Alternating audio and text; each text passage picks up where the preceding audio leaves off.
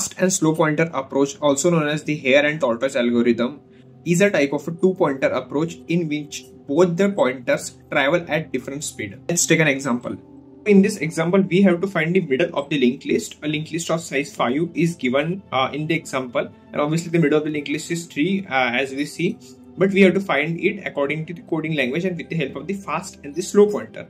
So what's the brute force approach? We directly traverse from 1 to 5 by considering up to till head is not equal to null from 1 to 5, and after that we can take a count from 0 to up to 5, and after that when we got that 5 we can take half of it, and which is obviously 3 in the coding language, and obviously we get our middle of the linked list. But in this we can take 3 steps to find the middle of the linked list. What the optimal approach and what's the interviewer perspective approach. So in this we can take a fast pointer and a slow pointer. The fast pointer travels 2 steps ahead and the slow pointer take 1 step ahead.